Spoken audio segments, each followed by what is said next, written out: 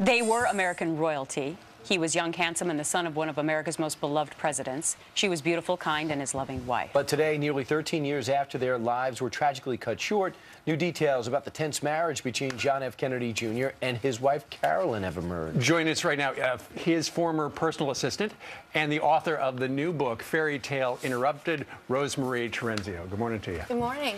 This is a great book, and you can tell that you write it with a lot of love. Thank you. I love the story you tell about how one day you came in and you had a hangover, and he was packing up your supplies. Yeah, he was packing me up. He said, I walked in and I said, "What are you doing?" And he said, I said something like, you know, you might be the big kahuna everywhere else, but here, and I heard his partner, Michael Berman, who was my boss at the time, go, "Rose, can you come in here?" And he said, "You could be arrested in some states for the way you just spoke to him." And I was pissed also because he ripped my Howard Stern headshot, and I'm a huge Howard Stern fan. Oh, really? Yeah.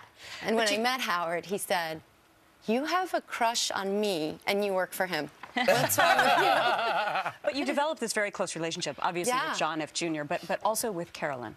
And one of the things that you felt so guilty about on that fateful day was encouraging her to get on that plane because she didn't want to go. Yeah, I mean, I think it was, you know, it was one of those things where who knows if she would have ended up going anyway, but I always felt like having that conversation with her, you know, who knows? You're right that her biggest complaint, she didn't feel like she was a priority perhaps in his life and didn't want to go to the wedding. Yeah, I think it's like the same ups and downs that everybody has in their marriage, but theirs was played out publicly. I mean, as I've said before, my parents didn't speak for 3 days over Christmas ornaments. Sure. I mean, so it wasn't, you know, my mom a million times didn't feel like a priority with my dad. Real quickly, RoseMarie, politics, was he going to eventually wind up in it? You know, he definitely talked about it and thought about it, but not until George was a success.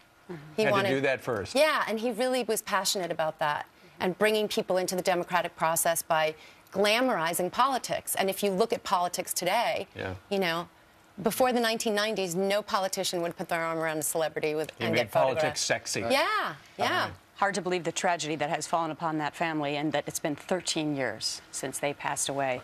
Check out the new book by RoseMarie Terenzio, Fairy Tale Interrupted, no doubt. Great to meet you. Thank you. Great to meet you, Good luck on the book. Thank you very much. I'm not going to ever